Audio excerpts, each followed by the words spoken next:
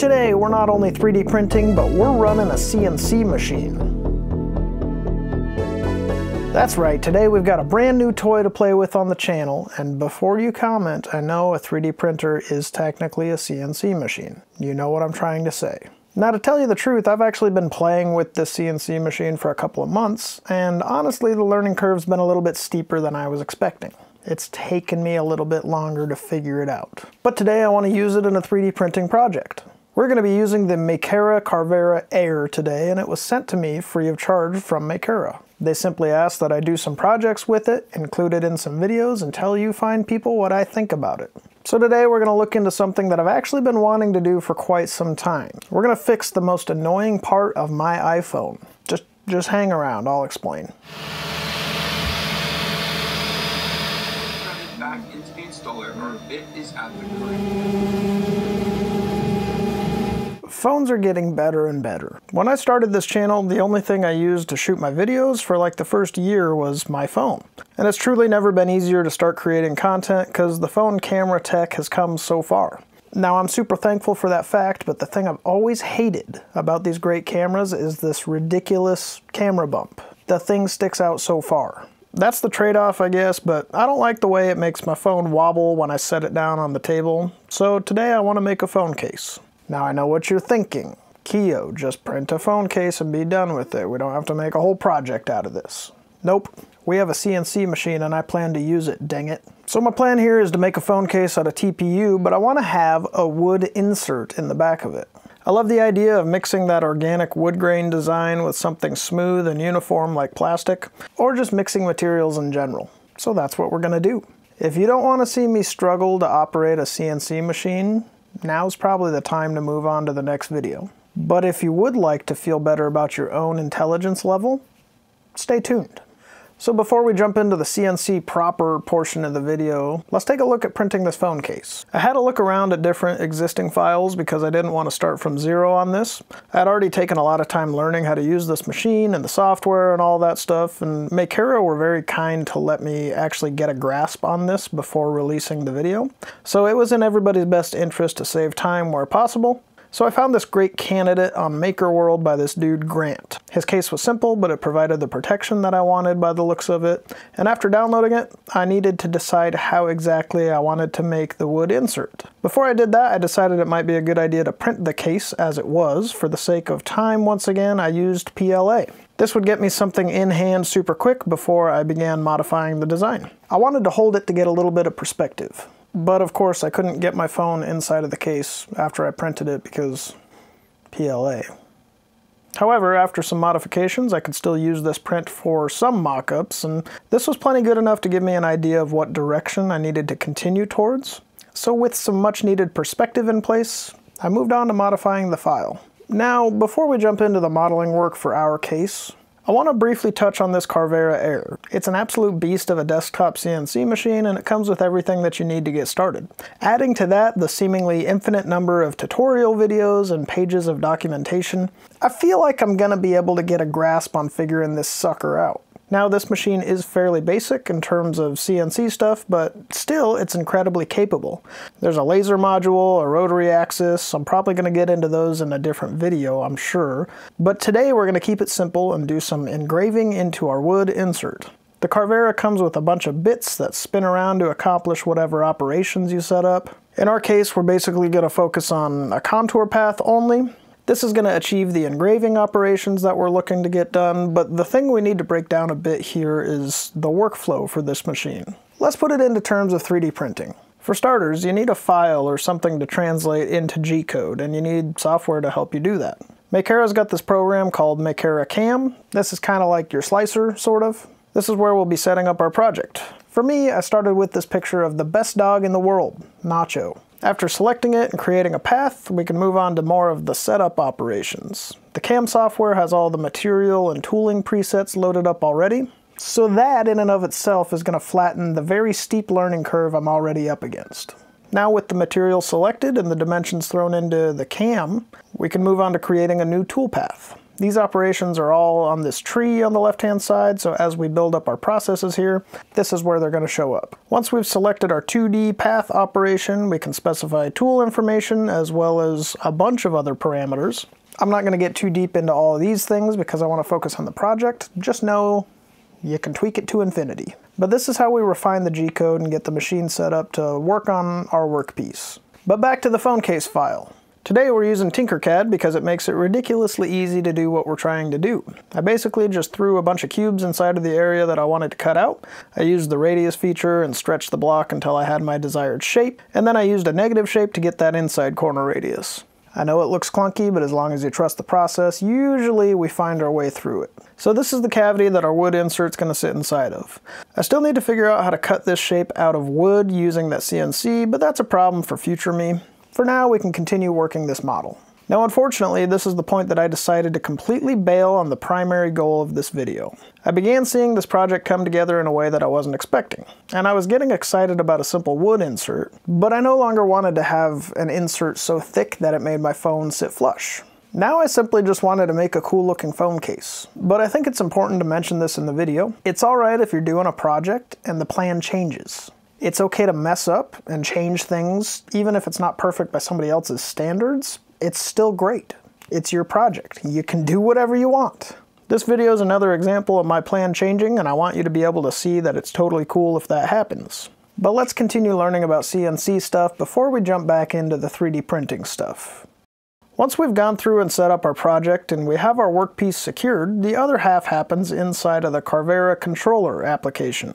You can think of this kind of as the device tab of your slicer. This is where you load and start jobs, but it's also where you can do things like control the machine in general. The controller app is the one we're going to use to execute our G-code, and we can do this by uploading it to the machine before starting it from the controller. From there, we can choose a leveling operation before this thing starts whizzing away. I threw in the included leveling probe to do the leveling portion. Once the machine's done that, it prompts for a tool change, and this is where the sharp pointy bits get thrown in and things begin happening. Now, it's worth mentioning right now, this machine can be super dangerous. It's very easy to set up a workpiece wrong or input the wrong information in the CAM software, causing a collision. In fact, it's a wonder that I didn't do that at any point while I was learning how to use it.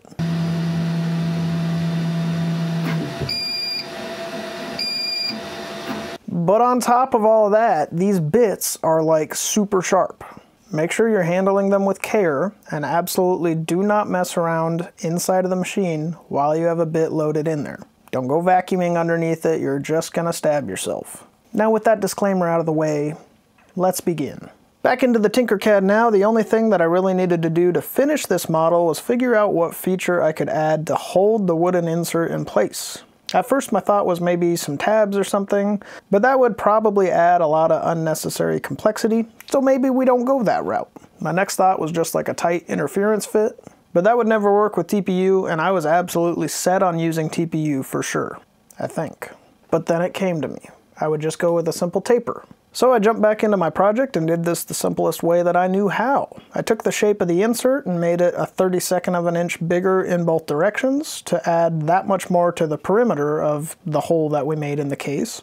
And then I moved it up a little bit off of the work plane and cut it from the case. This put a nice step around most of the cavity that we cut out, but importantly I could do a nice chamfer around the wooden piece to taper it a little bit. That would allow it, hopefully, to sit inside of this pocket nicely without any drama. So that's what I did. I was pleased with the case, and I decided it was time to once again print it out to test fit it. Now back over at the Carvera Air, my first cut was actually going pretty well. There were loads of false starts to get us to this point, but now we're actually carving some wood. Finally. I let this project work overnight because it was like a 5-hour job, but this was very important because it allowed me to familiarize myself with the workflow. This was the point that I finally broke the back of using this machine, and honestly it took a bit longer than I was expecting to get here. But now I could work towards my next goal, which was actually making a suitable phone insert.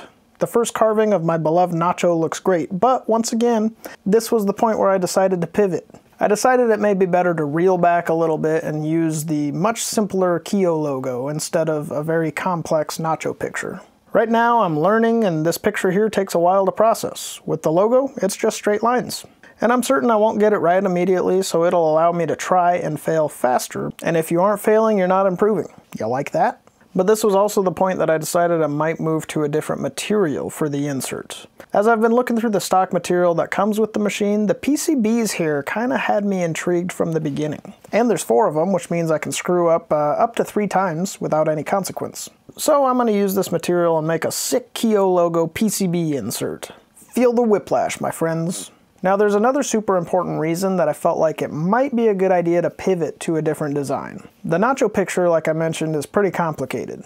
As such, the CAM software absolutely bogs down, like worse than Anycubic Slicer Next when I was trying to navigate it. There's just too much processing effort happening to maintain that complicated toolpath, so this will be a much lighter weight option in that regard as well.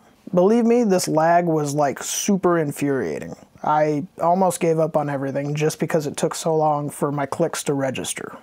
Let's check on the phone case half of this project now. Back to the printers that we all know and love, I decided to print a cored out phone case because I suspect that the stock material is just too small for my cavity. And after printing that for no reason, I figured out that I could bring the 3D model into the CAM software and overlay it directly on top of the material. This showed me plainly that it was in fact not going to cover the cavity.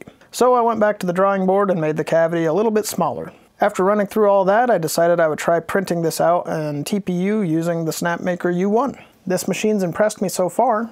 And the thing I dislike the most about TPU is also the thing I dislike about single color printers in general. The fact that you have to manually load and unload. I just want a robot to do it for me, okay? Call me spoiled, but that's what it is. Well, this machine takes care of that kinda, and judging by the quality of this print, we are on to a winner. I removed the support material from this iteration and cleaned it up a little bit, and if this fit my phone good enough, we could move on. This is a big moment, make no mistake.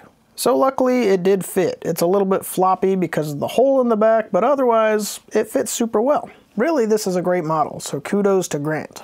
But the real test was ahead of us still. Would my PCB insert fit inside of this phone case, or would I have to spend another couple of hours reiterating to make it all fit? Well, as soon as I had the case and the insert in the same vicinity, I knew right away that I had made a mistake. Of course, I cut the thing backwards. The logo was on the wrong side of the piece. Dang it. But this allowed me an opportunity to iterate again, use the data I've learned from this failure to make the next one a lot better. So it was time to move on to my final plan. This is what the whole video's led up to, this point right here.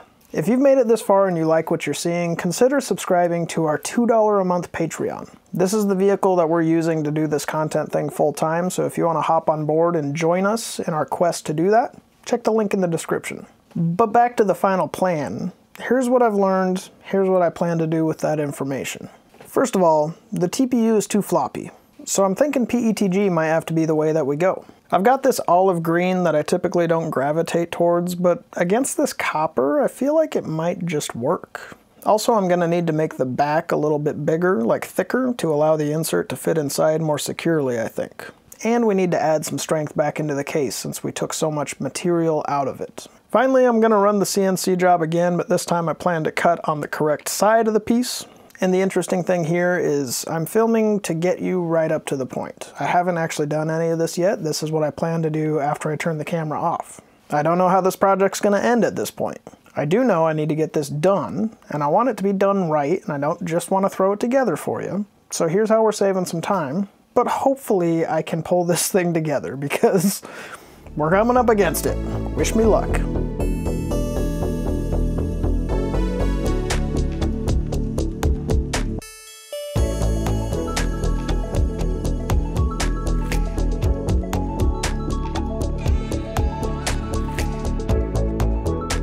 Oh, hi there. It's a new day. You can tell because I have a purple shirt on, and also, I'm standing now. So here's what we landed on. I ended up making the phone case thicker to accommodate the insert. That went pretty well and actually pushed us back towards the initial goal of fixing the camera bump wobble, so that was kind of lucky. I also made the insert a little bit bigger on the outside, and I adjusted the relief lip in the case to accommodate that difference in size. And overall, this is what we've got. So I've got to say, I'm pretty impressed with how well the Carvera Air works and how easy it was to hop into the workflow once I'd done a couple of projects and cut my teeth, so to speak.